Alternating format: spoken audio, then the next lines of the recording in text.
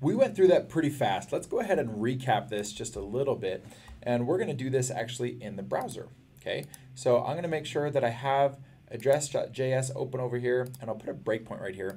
And I'm going to put in my address again, and we'll say San Francisco, California, and some zip code.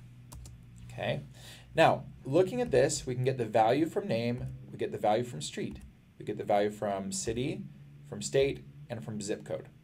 Okay, we have all of our values the way that we want them, and then we make an empty string. We'll watch what each one of these lines of code does.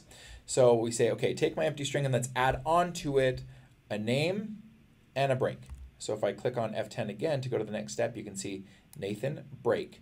And that break will actually be rendered in HTML, which is how we get a little like mailing label type message displayed.